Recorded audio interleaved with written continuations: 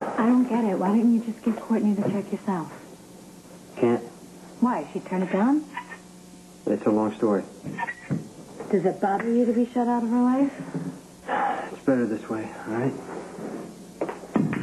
Is that why you were in such a rush to get me home from the hospital? Because you wanted to get away from Courtney? What are you talking about? You were tired. You passed out on the couch as soon as we got home. You are avoiding the question right now.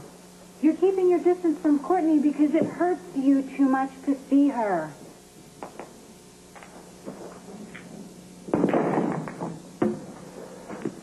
So what caused it? Are you always like this?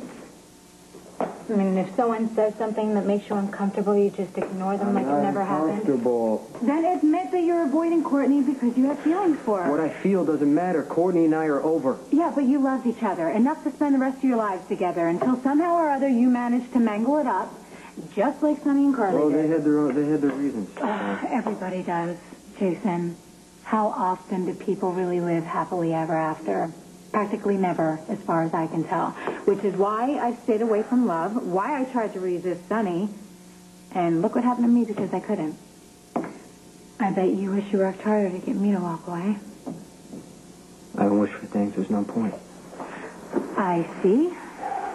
Don't waste time thinking about what you almost had. Or hoping for something more. Deal with reality and move on, right? That's right.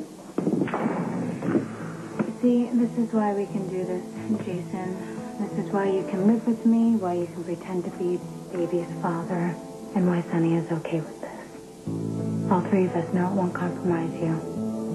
Because you'll never love me. You know, Courtney's a good person. Where did that come from? Well, it's just I ran into her in the park, and she was actually really nice to me. And caring. She made me realize what a miracle it is to be carrying this child. And Courtney told me how lucky this baby was to have you as a father. Jason, I know I've been pushing myself too hard, and part of me has been in denial about this pregnancy, maybe because I didn't expect it. But I realize now that I have to start putting this baby first and not myself. You know, you can chime in anytime you want here. I just keep talking Nothing and to say. Okay, well then why don't you answer one question then? Do you think you and Courtney would still be together if you hadn't lost your baby? You'd be happy. What about you, Jason? How happy are you going to be if she's with someone else? What's the point of this? The point is to give you a chance to rethink this whole marriage idea. I want to tell Courtney that you and I were getting married and she was kissing Jax. All right? Obviously, she's moving on. Now, I want to be a father to this baby. I want to give it I know, and you're trying to do the right thing. I'm just saying that... Don't say anything.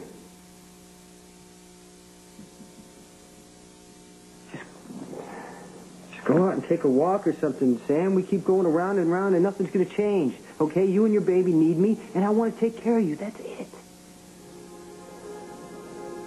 Well, the thing is, I don't want to commit to this. Only for you to figure out that you're miserable and you want Courtney back, that's all. That's not going to happen.